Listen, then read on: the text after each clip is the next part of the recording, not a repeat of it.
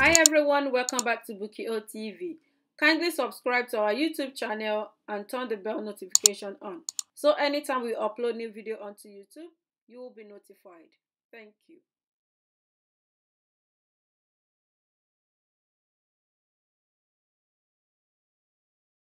The only call I received was from a friend of his asking when last I heard from him. And I called his name because immediately I called his number. It wasn't going through. So I called his name. She was already crying at the background. And when I called the sister later, she said, Keno is dead. I said, Keno is not dead. That they should check the face of the person who took to the hospital. But when I saw the video later, I realized that it was actually Kelo. Kelo doesn't like stress. He's a very peaceful person. He doesn't like trouble at all. He avoids it. He stays away from trouble. But SARS cut his life short. This is what is left of Kelo.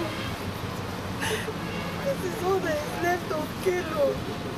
His phone is covered in blood. That's the only thing left of Kelo. I just want justice to be served because enough is enough. Today is me, tomorrow it might be you. I've been seeing answers on the internet. I always retweet and everything. I never knew to hit me directly like this. We want justice because we know the police will certainly cover the whole issue up. They will try to cover up the case. Please, we want justice. We don't want them anymore. If they cannot go after the armed robbers if they cannot go after armed robbers or they cannot go after people with order, you know, you need an order before you can arrest someone. Arrest warrant. Thank you. That's what, if they cannot do that, then we don't want them anymore because they become a menace. Just barely an hour ago, while we're still mourning and everything, they said SARS officials passed with another dead body. That's another family mourning someone.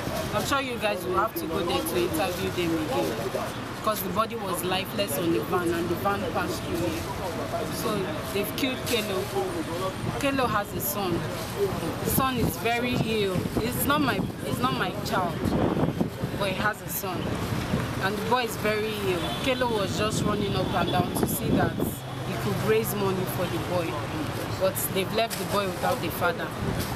That's Nigeria today. When was the last time you spoke to him? What was the last thing you said? What was the last conversation you had?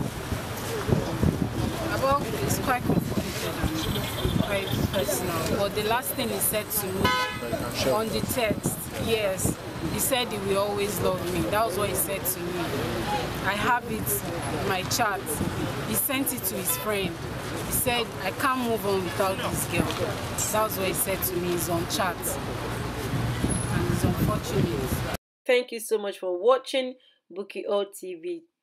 Do not forget to comment below, share this video and click on that subscribe button, and remember to tap the notification bell so you will be notified anytime we upload new video onto YouTube. Until I come your way again, stay beautifully blessed.